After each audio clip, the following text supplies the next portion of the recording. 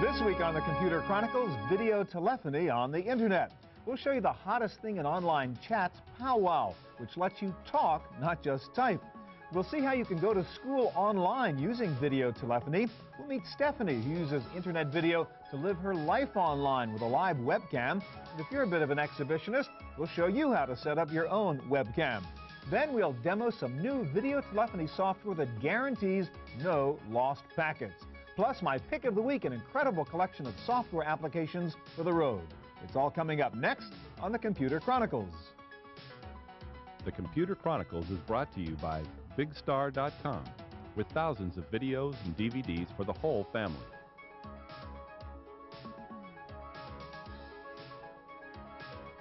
Additional support by TechWeb for up-to-the-minute technology news. And by TVA, Television Associates, bridging the worlds of computers and video with DVD authoring and MPEG encoding services.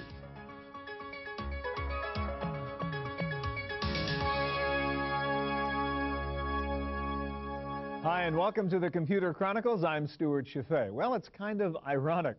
The phone system started out carrying voice messages. Then we sort of hijacked the telephone system to use it for sending data on networks and the internet in particular. Now we're going back to shoving voice signals on the phone lines, only in a more clever way so as to avoid long-distance charges. And we are even moving video over ordinary phone lines now. But let's start with the audio part of internet telephony. And Richard, I want you to show us PowWow, which actually brings chat to a new level in which you can talk to people, not just type to people. But let's go back one more step. Give us the basic chat environment as you would do it in PowWow. Thank you, Stuart. PowWow is all about communications on all levels. And by the way, it's a free product with 3 million people using it. It's a free download. Free download. 3 million people using it. This is sort of the text version of PowWow. That's correct. On the left-hand side here, you see what we'll call a traditional chat room. Yeah, it's your sort of AOL-type chat room where people are talking to each other through the keyboard. What's on the right? On the right-hand side, you see a list of the members of that particular community. At this particular point, there are 57 members there.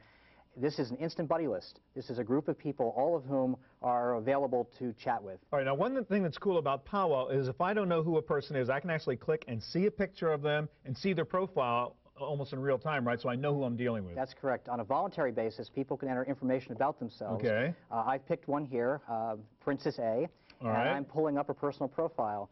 Virginia Beach, 23, happens to be a woman. Actually a woman, Princess A. That's exactly correct. And we can see what she looks like? That's right, and I've already downloaded her picture, and here it is, which there we go. Real time. So who she is, where she's from, it makes it a little more real experience and not knowing who you're talking to. It's a level of intimacy that goes beyond just text. Now, let's go beyond just text with I want to talk to somebody online. Now, you have somebody up there named Sherry online, right? That's correct. And you can actually have a voice conversation with her, not just type to her. That's correct. Do it.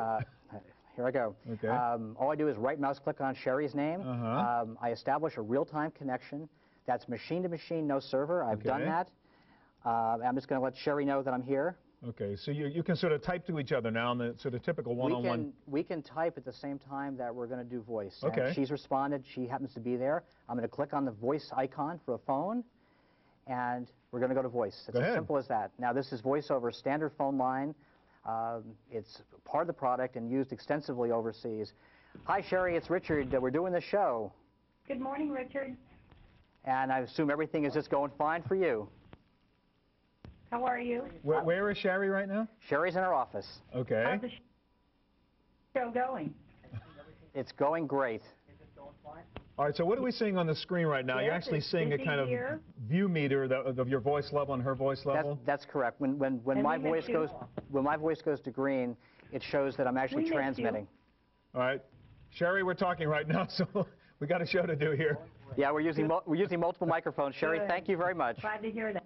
All right, now, so that was live conversation. Again, it doesn't matter where she was in the country, right? That's just correct. Machine to machine. Now, the other thing you can do with regard to voice, you can actually do text-to-speech on here, so you can actually listen to everybody in the chat room? Right, it's very effective, and to do that, all I do is go back to my chat room, which is where I am here, and I turn on sound.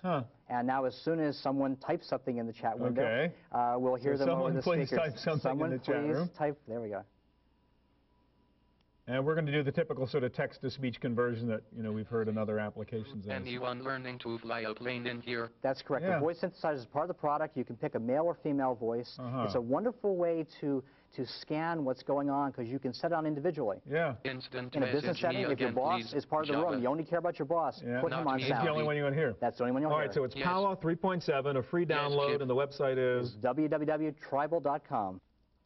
Well, the internet can also be used to move video signals, moving pictures, and one of the more interesting applications of internet video telephony is in the area of education and distance learning. And Gary, that's what you guys are doing with your ClassPoint software. Yes, sir. And in fact, you're the C-U-SeeMe guys, right? Yeah, White Pine is the developers of C-U-SeeMe, the granddaddy of all internet video conferencing. Right. Now, what do we do with ClassPoint? What's the next stage? Okay, well, ClassPoint basically maps an instructor-led environment. It's about the relationships between students and instructors, asking questions, giving quizzes, controlling who has the mic and a speaker. So we can have sound, we can have pictures, we can have shared whiteboard? Shared whiteboard, application sharing, a web All right, tour. now we're up on a modem connection right now, so they're the limits of the real-world telephone connection. We're 33.6 or something here. Now, who are we looking at right there? Okay, well, we have Janet Gilbert. She runs a school called the Potter School. She teaches and taught last year 40 homeschool students. Wow. She teaches them high school math. All right, Janet, can you hear me? Where are you, Janet, and how's this working for you? Well, we got a thumb up anyhow. Can you talk to us? Groton, Connecticut. So, Janet, tell us a little bit about... I'm in Connecticut offering math courses to homeschoolers around the United States. We're a little breakup there, and again, we're vulnerable to hear whatever the internet traffic happens to be, I guess. Exactly. Let me ask you actually switch over to LAN mode, which is another way to use this, and we'll get a lot better quality to demonstrate what you can do with ClassPoint. All right, now what are we looking at? What's this connection right now? Well, right now we're running on a local area network. It's just a 10-base-T network, but this could be a cable modem or ADSL, those types of speeds. So if we had the high bandwidth, this is what we would be able to do. The key thing is this is all software, and Peter Naronia is in the other room right now, but it's over LAN. And Peter, why don't you say hi to us and give us some movement? This shows you the kind of frame rate you can really get in software-based systems. Yeah, it's looking pretty good. So go ahead, Peter, wave and give us some audio. Hello, Gary. Hello, Stuart. All right, now you can have actually more than two people on this, right? That's very important. This is a server-based system, and there is truly multi-point. So Bruce is also in the room, and I can grant Bruce the spotlight. And now you see Bruce in the other room as well, and his mic is enabled. And we can actually have up to 12 video windows being shown. Okay, so you're sort of the teacher. Is that the sort of scenario we have here? And you've got a bunch of students, so right now we have 2 of them online. Exactly. Now, what can you do now besides just looking at each other and talking to each other? Well, the video and audio is just the beginning. In fact, you don't even have to use it. What I can do is a web tour. And what happens in a web tour is I, as the instructor, control a web browser. And here I've just saved some PowerPoint slides. And I can actually control the materials, whether it's a streaming video, a cyber exam test, or a PowerPoint presentation, or even bringing students to Yahoo to search for things. I control their browser. So in other words, instead of standing in front of the blackboard in front of class with chalk, you can actually use a web browser and say, here's what I want to show you, look at this, look at that. Exactly. Can you show us an example? Well, absolutely. Right now, I'm controlling the student's web browser as I go through these materials. And I can bring, for example, here's the some documentation that was online, and I bring this to different students. All right, now what about two-way interaction? If you teach, you want to know if they got it, and you want to say, okay, I want to give you a snap quiz. Can you do something like that? Exactly. One of the other interactions is a quiz, and what I've got now is a quiz here online that I'm actually asking my students, what is the value of pi? And in real time, we've only got 2 students in the class, but I can have up to 25. So they're seeing the same screen, and you're seeing their answers. I'm seeing their answers, but they're not seeing each other's answers. So I, as the instructor, can judge what I have to cover next. So you know whether you got the point across or whether you've got to review the material again and so on. Exactly. Now, you had mentioned the web tour as a way to give materials. We also have the whiteboard. We actually integrate Microsoft's NetMeeting into the product in an instructor-controlled fashion. So the whiteboard is shared, and we do have application sharing controlled by the instructor in the environment. All right, now again, let's go back to Jan and how she's really using this. She is a homeschooler who's teaching, but she's pretty good at something, so she's able to share her teaching with other homeschoolers wherever they are in the country? Actually, she's got a small business, and she delivers high school math courses to other families all around the country who sign up, and she gives classes 3 days a week to 40 students. Using the web and ClassPoint software. Exactly. That's very cool. Gary, thank you very much. All right, well, one of the most popular uses of video on the net is the live webcam. By now, we've all heard of JennyCam and AnnaCam and all those webcams that allow us to look in on someone else's life. Well, here's a close-up look at what it's like to run a webcam and live your life online. My name is Stephanie. I go by Steph online. That's S-T-E-F. Stephanie cooks lunch. Stephanie reads a book. Stephanie works at her computer. They are all part of StephCam, a website with a window on the world of Stephanie, where the details of daily existence are webcast around the globe. As far as what I like to do, an awful lot of my time is spent simply working at my desk. I've done freelance programming. I'm a grad student in sciences. I've done contract music, composition for commercials and video games and things like that. So that is where I spend the bulk of my time. I've also done little shows. I'll dance around in a towel, all quite clean and G-rated, but just something fun and goofy to entertain people. I've lifted weights in the bathtub. StephCam is part slice of life and part performance. With her wireless camera, Stephanie can move from room to room carrying her electronic eye with her. While she ignores the camera most of the time, she is aware of its presence. Stephanie says her site is G-rated, and even her towel dance is quite modest, but her viewers watch for very different reasons. Somebody said, I hope you become a pay cam, because I'd love to watch you, more updates, just watch you work, just watch the expressions on your face change, which was amazing to me. And then some people say, I watch you because you dance around in a towel. Some people say, I never look at your cam, but I like to listen to your music. So everybody seems to get something a little bit different out of it. Stephanie is now accustomed to having the camera follow her, even if she sets the scene, but there are times when she forgets. Very, very early on, I was lucky in that I was changing into my pajamas, and I did not get shot, but it was a near thing. While Stephanie's webcam might be considered a treat for voyeurs, she is clear about who is in control. She is the director, producer, and editor of her on-screen life. This is an issue that I was discussing with somebody online. They at first seemed to think that they had the power because they could tune in and watch me, but then they realized that because I have control over where the cam sits, what I choose to show, when I choose to show it, that I'm really the one with the power in the relationship. StephCam gets an average of 4,000 visitors per day. She gets mail from as far away as Australia. But watching Stephanie on camera, whether cooking, or sleeping, or lifting weights, could just be the means to something else. There's certainly some ulterior motives. I mean, I've done some contract music, as I think I said before. I've been a composer. I'd love to get more freelance work. I've done work as a programmer, same thing there. I worked as a musician for a video game that perhaps will be able to promote a little bit. I guess I'm not high pressure about it on the site because the main thing is that I'm having fun, but there are always several reasons to do things.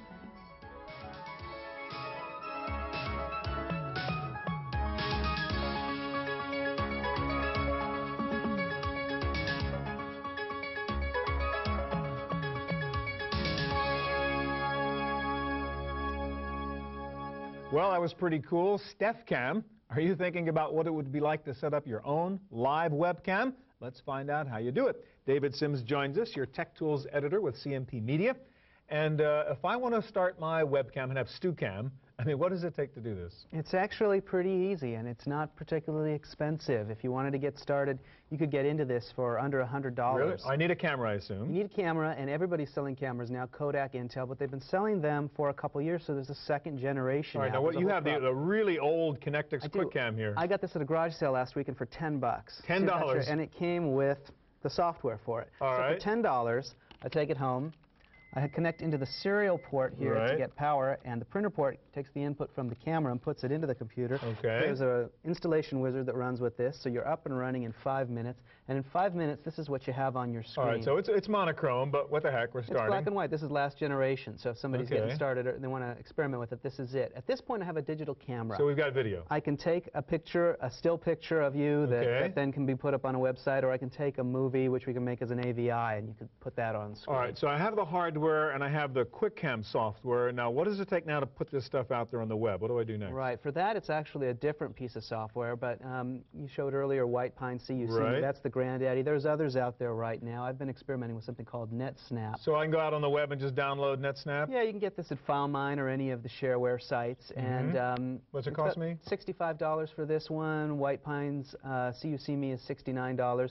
And what you We're still under your $100 altogether? Yeah, exactly. What this gives you is the options to actually schedule when it's going to go. So let's go and through one at a time. Now, when you say schedule, what does that mean? Well, it means at a certain point of time, whatever you dictate, I have dictated once a day at 9 a.m. This is going to snap a picture of whatever it's looking at. So we should make clear, webcams are not really live 30 frames a second video. It's a shot every now and then. There's two applications, actually. You could do this as a webcam, right, or you could be using this to do the real streaming application. Even that isn't quite real time like television, which is 15 frames every second. This is going to be 3 or 4 or less frames per second. But most webcams are going to be, take a shot every 10 seconds, 1 minute, whatever it is. Exactly, and there's a lot of these out on the web. For instance, this is the view out my window in my office in San Francisco. This is the new ballpark under construction in San Francisco. So this is Ballpark Cam? Ballpark Cam, updated every minute, and these things are real popular. If you go to Yahoo and type in webcam, you're going to be able to see views from windows out all over the world. Some slow weekend days, this is one of our most popular sites. All right, go back to the NetSnap software a second and just show what some of the options are, what it takes to all set this up and actually get this out there on the web. Sure. So go through those tabs. You have basic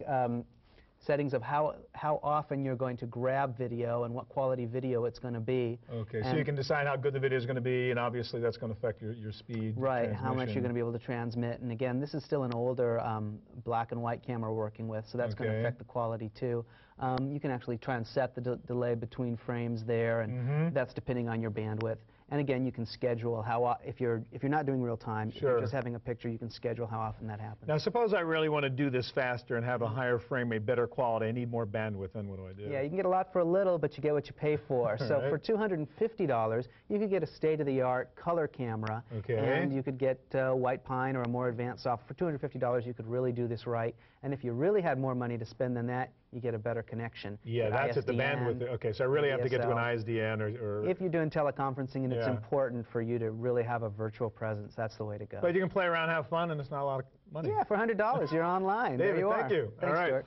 Well, one of the problems with video telephony on the internet is lost packets. That means intermittent audio, choppy video. There is apparently a solution to this problem, and Bob, you guys at ClearPhone claim you have come up with it. What is it? Yes, I think we have a solution. We have a product that no longer loses packets. Yeah. It actually has 100% complete packet updates. So for instance, if you're sending and talking to somebody online, you don't have to worry about lost packets anymore. You will get 100% of what they say. Well, what's the secret? I mean, why can you do this? The secret is in the protocol. All the other phones are using a protocol that loses packets. It's called UDP. Right. ClearPhone uses TCP/IP. It's just like a file transfer. When you transfer a file, you wouldn't want to have any of those bits missing. So it's not going to finish it until it knows it's got it all. Exactly. And that's what you're doing with audio and video. 100% guaranteed. All right, so let's take a look at a demonstration now. You've got ClearPhone up here. Now, we've got obviously that one little quick cam on you. You've got another camera connected to another guy, one of your colleagues somewhere else. Can we can call Brian and see if he'll answer and give us a demonstration. All right, so you are literally dialing him up then. I'm dialing Brian. Hello there. Okay, and he's just answered. Now, well, let's turn on his video here. Oh, there he is. There he is. Hi, Brian. How are you receiving me? Oh, just fine. Okay, that's good. And you can see Brian is moving. Yeah, wave your hands, Brian, so we can get a sense of how this works. Okay. Hi there. Okay. And ClearPhone is capable of doing up to 30 frames per second. So if you've got the bandwidth, we've got the program. All right, so I take it to what you may have to wait for all those packets to get there, so it might be slower, but the quality is there, is what you're saying. Exactly. ClearPhone is the only phone that never gives up quality.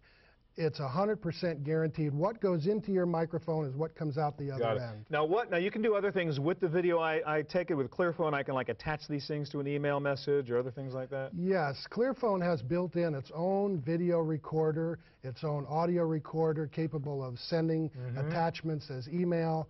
In addition, ClearPhone works very well with your browser, Netscape, Internet Explorer. For instance, just by clicking here, it'll launch your browser. It'll bring up all the people that are logged online in the browser. You'll be able to see their pictures like a built-in webcam. It's a little slower than some webcams, but it's got a webcam as well. So you get both functions. So what are we seeing here? Right now, we're looking at Netscape, or Internet Explorer. We're actually looking at who's logged on. These are all the people that are right now online with audio video on ClearPhone? Yes, in this particular pub. Now, ClearPhone has many pubs. Yeah. And this particular one is a generic pub that people tend to log on to. But there are private pubs, there are corporate pubs. There's places to go with security. Now, one other thing that's really cool, you can actually use ClearPhone to kind of remote view your television set at home, even if you're not there. Yes, we can. Show me that. Yes, ClearPhone can actually call up a remote broadcast. It has built-in streaming. So what we're going to do is call up another connection here while we're actually talking to Brian. His video is over here. The second connection is actually being made right now. So you're calling your house in L.A. somewhere. I'm actually calling up and saying, LA. What's on my TV? And you can see the right TV now. picture in Marathon, Florida, popping up right there. For traffic, we're close to 24 hours now. Authorities do not want So you're watching a local L.A. station right now. You're up here in the Bay Area, and you're transmitting that television through ClearPhone. That's CBS Channel 2 in Los Angeles, coming through at 28.8 slow-speed modem with high-quality audio and video. All right, now, we're on a Mac right now. This is also on Windows, or you're putting it on Windows? Yes, in the next month or so, by the end of October, early November, we plan on releasing our Windows version. Going to be quality, work about the same, both platforms? Exactly the same. Both use the fantastic QuickTime 3, Apple's most advanced QuickTime. Gotcha. Bob, thank you very much. Thank you. All right, that's our look at video telephony on the net. I'll be back in just a minute with my pick of the week.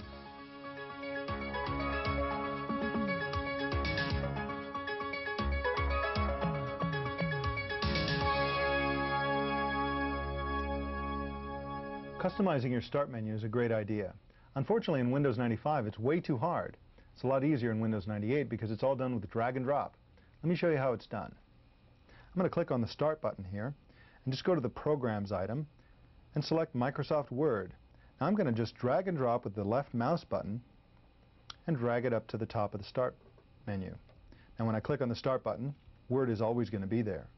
I can rearrange all these items as well. I'm going to drag and drop Microsoft Excel here to the bottom, and I'll maybe bring the MS-DOS prompt to the bottom as well. I can do anything I like. I can also drag and drop to the desktop. Here's Excel going to the desktop, and now that's a real shortcut. And of course it works both ways. I can put Microsoft Outlook right there on the Start menu, up here with Microsoft Word. And here's a really neat trick. You can drag and drop to the taskbar. It creates a miniaturized icon that you can click on in the future to launch the application that's there. Those are just a few of the ways that you can customize easily the Start menu in Windows 98. Now, you should note that this is also something you can do in Internet Explorer 4.0, which is freely downloadable from the Microsoft site. Back to you, Stuart. Now for my pick of the week. There are almost 2 million of these Palm Pilots in use around the world right now. We've all discovered this is a pretty darn convenient little device. But one of the best things about a Palm Pilot is the ton of third-party software that's out there that lets you use your Pilot for business, education, games, all kinds of things. The only problem with all that Pilot software is you have to go searching for it on the web and then take the time to download it. That is not a problem anymore. A little company called Pilot Island has just come out with Pilot Goodies. It's a CD-ROM containing nearly 300 Palm Pilot applications. This is a terrific collection. The interface is friendly. You can choose from educational applications, utilities, communications, travel, business, graphics, games, and more. It's a nifty little package chock full of useful and fun stuff to make your Pilot even more enjoyable, and the price is only about $35. That's it for this edition of the Chronicles. We'll be back here again next week with more of the latest on hardware, software, and the Internet. Thanks for joining us. I hope we'll see you here next time. The Computer Chronicles is brought to you by BigStar.com, with thousands of videos and DVDs for the whole family.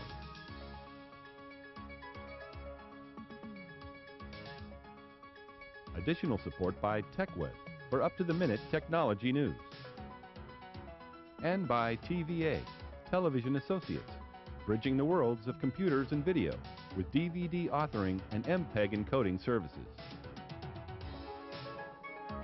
To purchase a videotape copy of today's program, call toll-free 1-888-310-7850.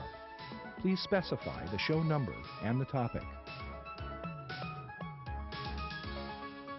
Next week on the Computer Chronicles, Web Radio. We'll give you a guided tour of the many radio stations you can listen to on the web. We'll show you Spinner.com, a meta web radio station where you can choose from hundreds of different formats. Davey D is a real-world radio disc jockey who uses the web to keep in touch with his fans. Imagine Radio is a website that lets you create your own customized radio station. And we'll meet the host of one of the most popular web radio programs, Geek Radio's David Lawrence. It's all coming up next week on the Computer Chronicles.